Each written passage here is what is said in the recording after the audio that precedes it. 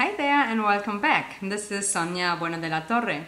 And yesterday I asked you to become very clear on what it is that you want, or what it is that you want to attract more in 2014. Today I want to make sure that what it is that you have in mind is actually in positive terms. And I'm going to give you an example of what I mean just in a moment.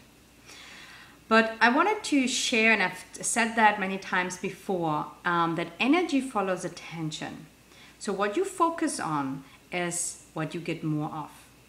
And what I'm going to talk more in detail in the next couple of days is that's not only on a conscious level, it works actually on a subconscious level.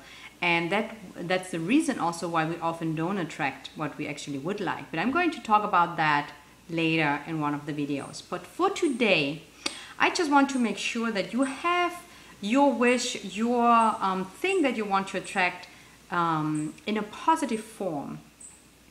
And what we often do is that we focus on the lack of something instead of what it is that we want. For example, and I use a very common example, it's more an inside example, like a lot of people, a lot of women, especially that I also work with, but I keep hearing that over and over again, people would like to be less judgmental with themselves. You know, we usually beat ourselves up, we are very harsh on ourselves, we criticize ourselves a lot. And I've heard that a lot of people would like to do that less in 2014. And I think that's a great goal. So here's the thing, you might say, I want to be less judgmental. I want to beat myself up less. I don't want to be as harsh anymore.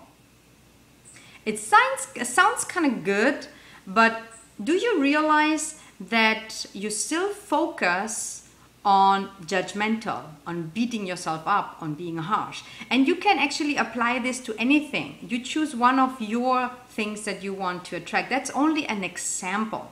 Even if that's not your thing, you might have a completely different thing, you can still use it.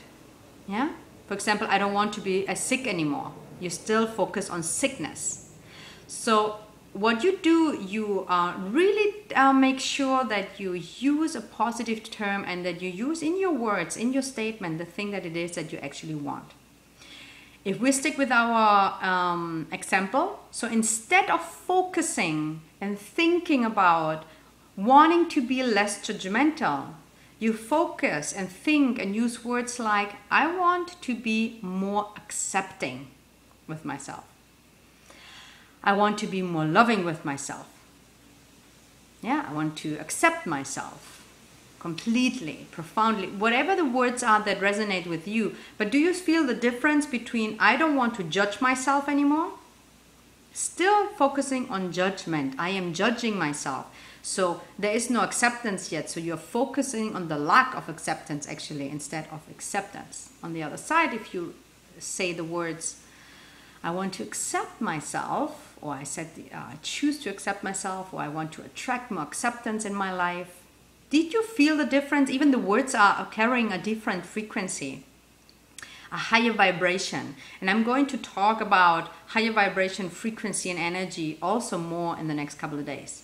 But for today, make sure that your statements, your thoughts, maybe you have written it down, whatever it is that you want to achieve or what you want to attract more in your life, that you have it as a positive statement and then you focus on it, on what it is that you want instead of the lack of it.